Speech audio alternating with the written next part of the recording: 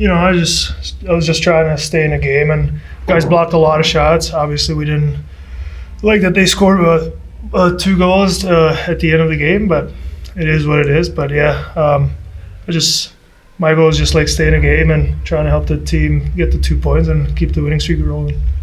Gemel, as a team, how did you guys reset going into overtime to find the extra point? I mean, I thought that was a character win. I think we stayed with it. We didn't quit. Even though they came back there, we just stayed with it. And obviously we got some solid goaltending, and we're just able to push through. Danny's mentioned how the approach for this team is so different now in tight games in this 16 win streak than it was earlier in the season. Now, Gemel, you weren't here for that, but is there a sense of confidence in these tight games during the last couple of weeks that you guys are just going to find the answer somewhere along the line? Yeah, I think the guys we expect to win now. So we know we can win every night. So I think the guys believe in themselves, believe in the team and the system. So I think we just expect to win, and I think that's what's been working for us. Gemel, you stepped right into this lineup and provided a ton of offense. How are you feeling? How are you finding things on the team?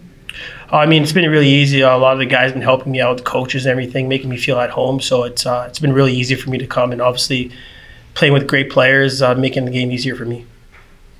And Gemel, what was it like playing in this place? I mean, 5,000 plus tonight, this atmosphere, and this your taste of playing hockey here in Henderson in this home environment. I mean, it's unbelievable. There's nothing like it.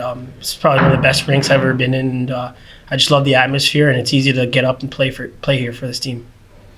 Gemel, your shootout winner, Spencer Martin, almost had locked knees when you got that through his feet.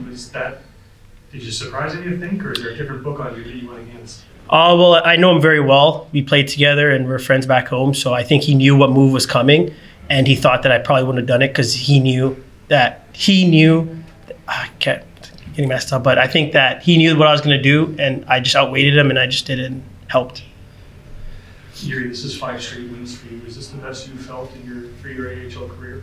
Yeah, I mean, a lot of the credit goes to the guys. They're blocking a lot of shots, and we're playing really well right now. So obviously the best I felt, the whole season. Good that it's starting towards the end of the season so we can make a push to the playoffs and surprise some teams. But yeah, obviously 5 games and 6 wins in a row for the team is huge, and we're just trying to keep it rolling, trying to get as many points as possible.